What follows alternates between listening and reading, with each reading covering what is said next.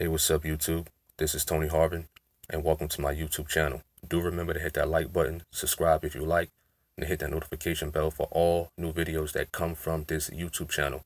When you hit that notification bell, please select all. Select all when you hit that notification bell. This video here is on a so-called pastor by the name of Fermin Rangel-Ramos of Las Vegas, Nevada.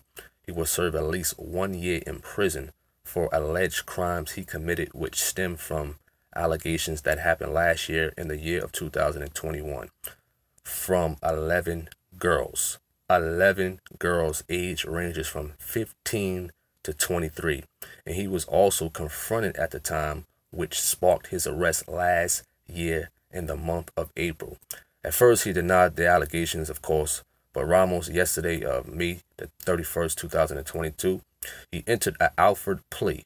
An Alford plea. For those who don't know what an Alford plea is, it's not an admission of guilt, but an acknowledgement that prosecutors have sufficient proof to find him guilty. 1 count of open gross lewdness in the presence of a child, and 1 count of open gross lewdness in general. The first count is a felony, which is up to 4 years in prison. The second count is 1 year and fines up to $7,000.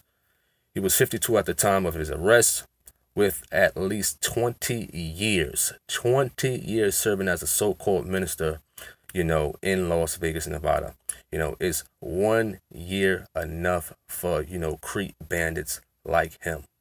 I mean, it's common sense, that anyone like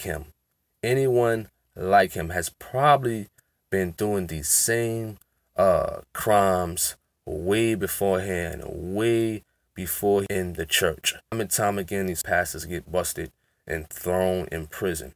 And mind you, it's definitely not a good place to be in general, especially if you're a criminal and you're in prison and you have paperwork that you have a charge in reference to touching on kids or anything in that like manner. Feel free to leave your comments, feedback on this matter.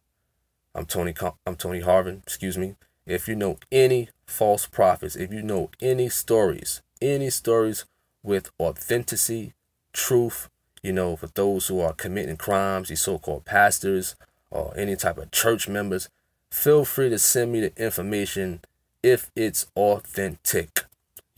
Send me the information to my email, boxertonyharvin@gmail.com. That's boxertonyharvin@gmail.com. And I will definitely expose these false prophets, as I am going to continue to do. I'm Tony Harvin. I'm signing off. Peace.